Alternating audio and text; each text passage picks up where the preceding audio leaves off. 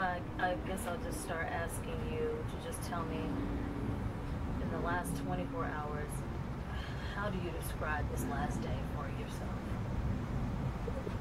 It's hard to describe.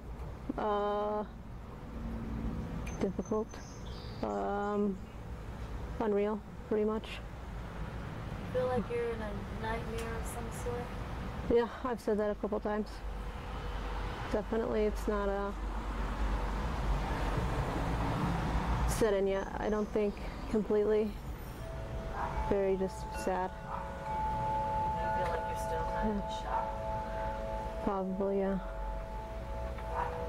When, if you could just tell me, who was Katie to you? Katie is my favorite person in the whole world, without a doubt. I spend all the time with her, and even if like she was at work, that's normal. And if I was at home, not without her, I missed her even in those times, you know. I always wanted her to be around. She was funny, she's smart, I always tell people, I'm like, you know, I have random facts I like tell people, but I always learn them from her. She has something new to teach me every day. And that was one of my favorite things about her. Just, she's so smart. Like, and I always told her she could have done anything in the whole world that she wanted to do. She could have been anything, but she hated school, so she didn't take that path. But, you know, she was charismatic even if she didn't like to be around everybody all the time. She was very to herself. A lot of times she liked alone time. So she was a really good person. She never did anything bad to anybody. You know, she was really sarcastic. Maybe had a little bit of dark humor, but I like that about her. We actually met at G's in Midtown. She was a bartender there, and I used to go there all the time when I first moved to Atlanta, because I didn't have any friends, and my brother worked there, and so that's how we met. And she always worked the day that I would go up there most of the time. And one day we were both just having drinks together, and she said, hey, she knew how to get me. She was like, you want to come meet my dog? And I was like, I do want to come meet your dog. So we went to her house and like hung out with her and her dog. That was pretty much the beginning of everything. How long ago was that? Oh, that was a long time ago. Probably 8 years ago, almost 7. So you all been together for almost... Officially, we celebrated our 6th year last month. So 6 years together. yeah. What was your last memory of her? If you could talk about what Tuesday night. I mean, I didn't usually work Tuesday, but I guess, I mean, we had coffee together in the morning, like we always do, and just said, you know, goodbye, see you later. She came by with the dog, because if she's out with the dog and she's over there, she'll always comes to say hi, lets me see him, and just, you know, check up on me, see how long I was going to be at work. And, you know, I said I love you, be safe, I'll see you later. That was pretty much it. What made you, you know, say, hey, she's not back yet, or she normally is? What's the routine, and what stood out as not normal? Well, I didn't get home till about an hour after I saw her, and we live like a mile up the road, so she would have been home by then, because she wouldn't have gone much further walking the dog. She doesn't usually stay out that late to walk him. So and if I get home and she's not there, I always call her, you know, just be like, hey, what's your ETA, where you at, whatever. And she didn't answer, and she always answers.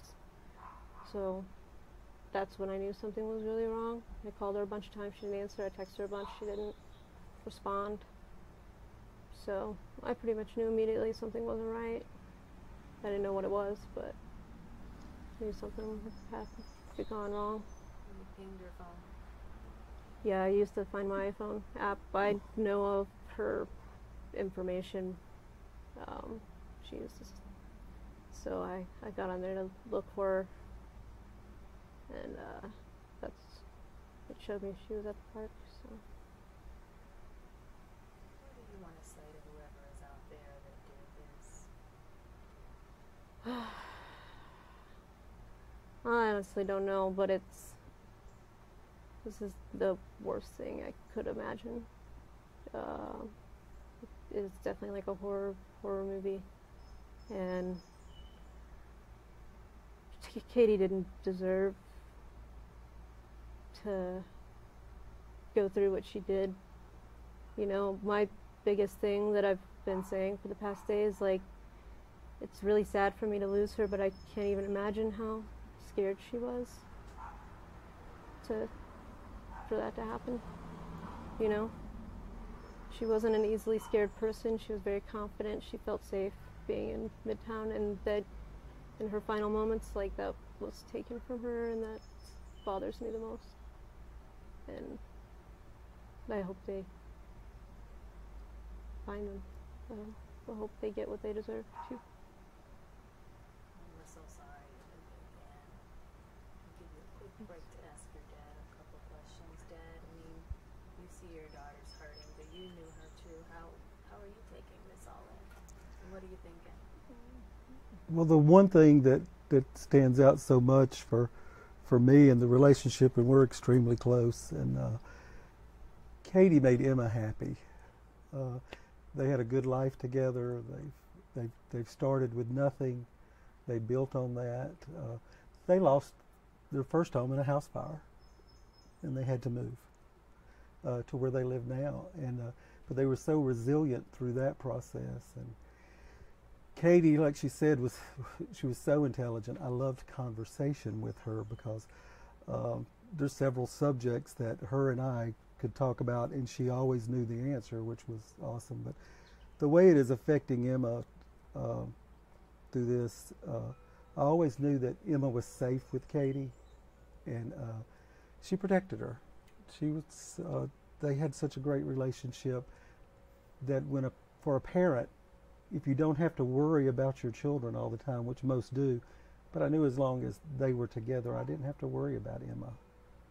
And Katie filled that part, just as any life partner does, is someone who, she cared so much about Emma, she made sure that Emma was okay. And Emma did the same thing for her. How are you feeling? I'm extremely sad because Emma is hurting. And Emma lived here before. She and Katie, they were together for a couple of years before they ended up moving in together. So Emma was here, but she drove into Midtown to work every day. And then one day she says, hey, well, Dad, I'm going to move out. Me and Katie are going to move in together. And I thought it was such a great thing for them, so they wouldn't have to drive and everything. And I just always had a security about the relationship. In a lot of relationships, people, they think you're going to, they change relationships so often, but they weren't that way. They were dedicated to each other. And so it makes me feel sad that what she's going to miss out on because of it. And you said you worked in Midtown. Did you work in one of the restaurants? Where do you work? I work at Henry's. Oh, okay. I've done pretty much everything you can do there, but currently I've just been serving, and then I manage a couple days a week, closing. So. And so I just wanted to talk about you all's routine, because I know there's different reports, and I think some of them have been a little inaccurate, so I want to clear Sure. it up since I'm talking to you. They said that you all had gone to dinner beforehand. Was that not the case? Or No. you had been at work? I was at work, yeah. And she stopped by your job to say hey before she went out walking the dog? Yeah. Did she work that day? She didn't work that day. I don't normally work that day, but she was supposed to go out of town today to go see her mom. She's supposed to fly to Michigan to see her mom. She hadn't seen her in a while. So I worked that day so that I could take her to the airport. And yeah, I was at work really late. We got we have some new people, and things are just taking longer. So I was there really way later than usual. So we did not go to dinner. No. Did you anticipate that she would be out that late, or curious why that late? She always walks the dogs late. We both work at night, so we're always up during the evenings. Like normally we don't get up until afternoon normally, like 1 o'clock. And then, we don't get our day started. We don't go to work until 4 at the earliest normally. So yeah, usually, we'd get home from work and she would walk the dog. Usually I wouldn't be off yet, so she would leave before I got home. And she would usually be back about when I got home, or a little bit after. So, it was normal for her to, like I saw her at 11:30. That in Midtown, like that's not really that late. There was still a bunch of people around. Even like right up the street, there was, that's where Blake's is, and G's, and there were tons of people around. She always goes out. I know that she didn't normally go like through the park, I don't think. Like she did sometimes, but she always took different routes. She liked knowing the neighborhood. She knew every part of Midtown, so she could go anywhere. You all both felt safe? Yeah, I've never had a problem. I always told people, like, because a lot of people be like, oh, it seems like you're a woman walking alone, or like whatever. And I was like, yeah, the most I've ever had, like, I have homeless people come up to me and ask me for money, but generally they're harmless people. You give them $1, you say no, and you move on. Nobody's ever really given us a problem, ever. So This isn't just shocking to you, it's shocking to the whole community. There's so many people out there right now dropping off flowers for her and you, and is it Bowie or Bowie? Bowie. He named after David Bowie. Oh, okay. So it's like Bowie was one of her baby. Katie's favorite musical artists. So. They dropped off dog treats, Yeah. phones, a card, naming Katie and Bowie. So there's a vigil tonight. People are sending prayers to you all. What do you want to say to the community? Everybody's been really nice, and I'm thankful for people reaching out. It's actually pretty overwhelming. So a lot of people have donated money, and I'm happy because I know her mom doesn't have the money to take care of everything, and neither do I. So that was really overwhelming to see how much people were giving. So we don't have to worry about that right now. Katie always sent her mom money to help with her bills, and I know she needs the help. This may be a difficult question, but when you saw the phone ping to Piedmont Park, did anything stand out to you as concerning then, or did you leave, or what happened then when you said Piedmont Park? I'd already left my house, so I was just going down the street that I would think she would be near. I was just gonna ride around where I thought she would be, and because I couldn't get it to ping right away, and when it did, the first thing I noticed is that it wasn't moving, and I was like, she wouldn't just be stopped somewhere, like she wouldn't sit somewhere and like she was with the dog, she's just gonna walk with the dog. She didn't like hang out anywhere when she did that. So that was the first thing I noticed. I thought maybe she had just like dropped her phone somewhere and didn't notice, or I didn't know what to think about it, but I knew it was strange. I'm sorry you had to go through that. I guess I want to wrap up soon and just ask if you could think about what she would want people to say or remember about her. She might not have been the most outgoing or extroverted person, but how would she want to be remembered? Yeah, she wasn't really extroverted, but everybody knew her. Like she knew a ton of people, but she's worked in Midtown and lived there for 11, 12 years, I think. So she knew a lot of people, and honestly, Katie probably wouldn't care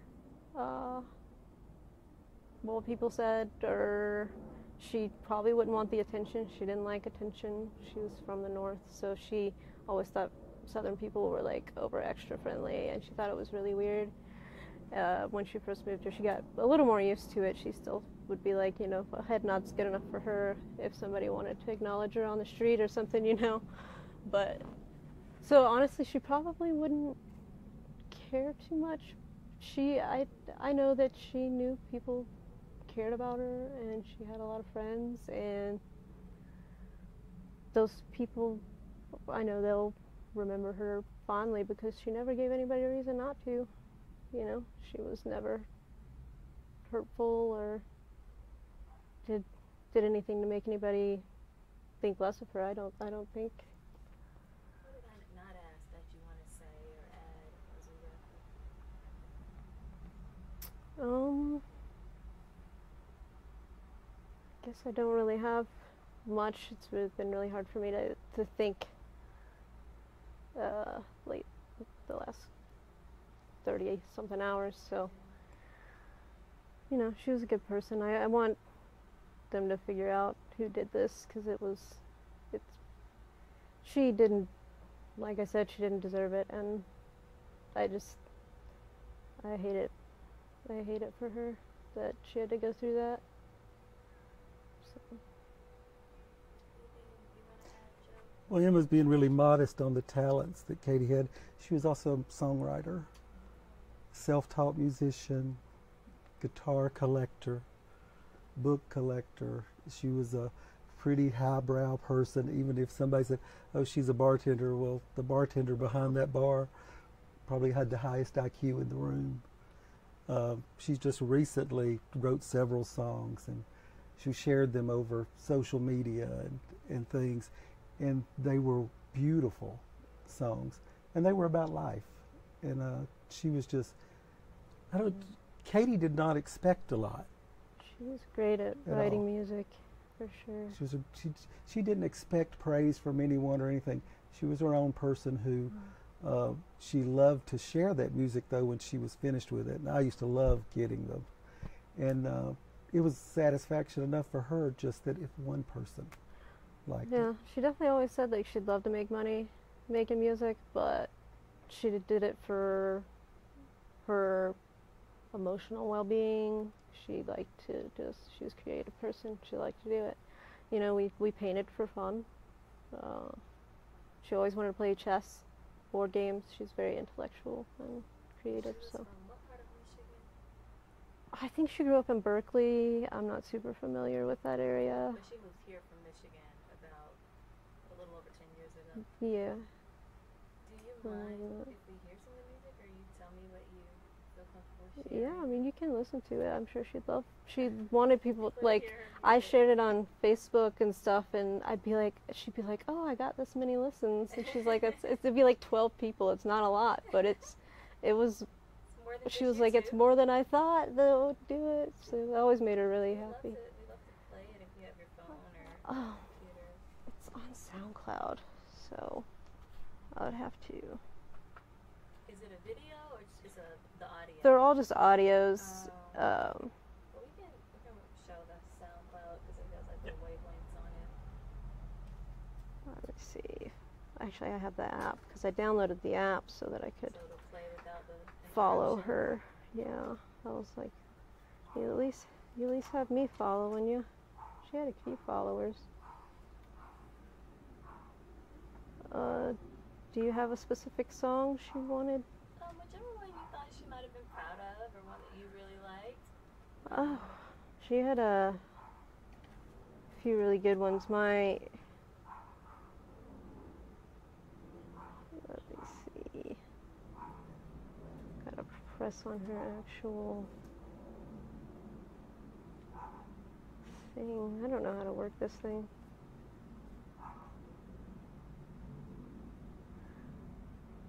Her favorite one is really long, but That's fine. We can it's kind of play like the chorus or the intro.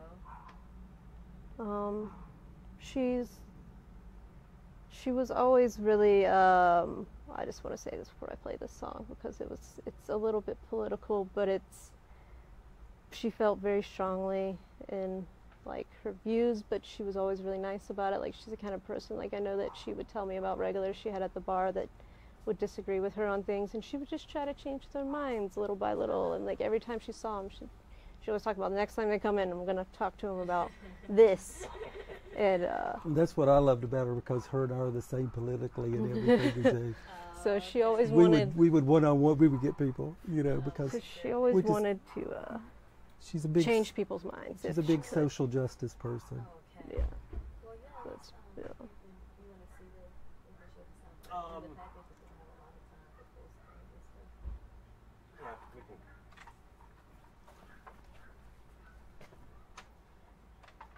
Alright. Does it have the graph? It does. Well, it's showing an ad right now because it's Because they have to make money. right.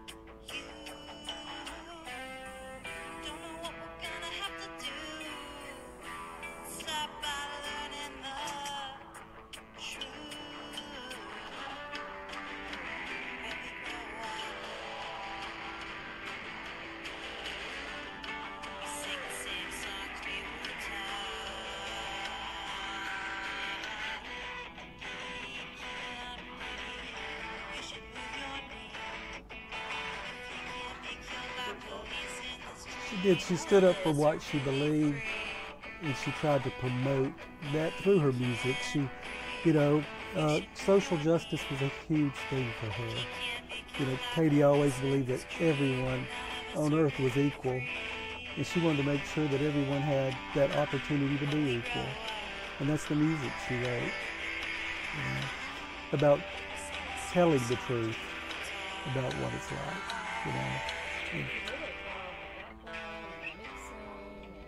And, she did everything herself. She's a one-man band. She had friends that she had been in bands with, and she was going to see them while she was in Michigan and play some of the music with them. So she was very excited about that.